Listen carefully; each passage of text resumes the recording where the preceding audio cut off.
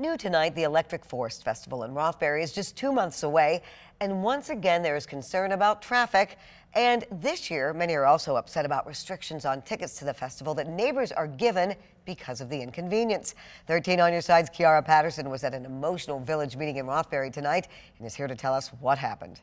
Juliet, the meeting was heated and packed as Rothbury residents say they basically feel like they're being under house arrest during the Electric Forest Festival. At what point does the goodwill of the community and Electric Forest, I mean, it's starting to clash. It's basically putting these people under a house arrest because they won't really be able to leave their house, walk across the street, or do anything because they will actually be inside of Electric Forest. The Rothbury Village Council hosted a meeting Tuesday night where the city briefly discussed the community's concerns over the Electric Forest Festival. This meeting comes after many complaints by the community and neighbors of the surrounding area raising concern over chaos with ticket distribution, congested traffic, and poor cell service. What we experienced during this time is lack of cell phone service, unable to travel our own roads.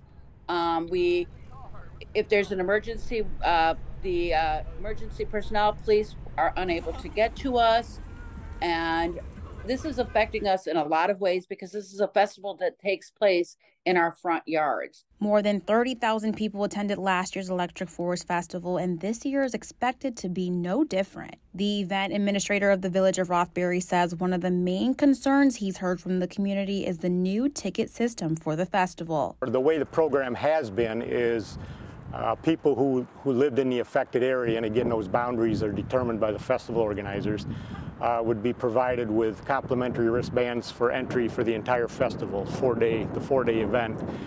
They've changed that now. For this year, that's going to change to just a one-day entry for the Sunday of the event. Rossler says the village of Rothbury has nothing to do with how the tickets for the festival are distributed. The village doesn't have anything to do with this program.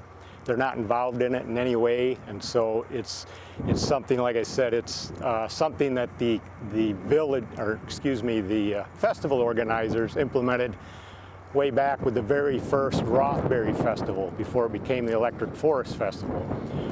They understand that, you know, there is an impact in this small community, especially for people who live on the roads that are closed off for periods of time. No action was taken by the village council. The community is still waiting for answers from the Electric Forest organizers about restricting the number of tickets they receive. In the newsroom, Kiara Patterson, 13 on your side.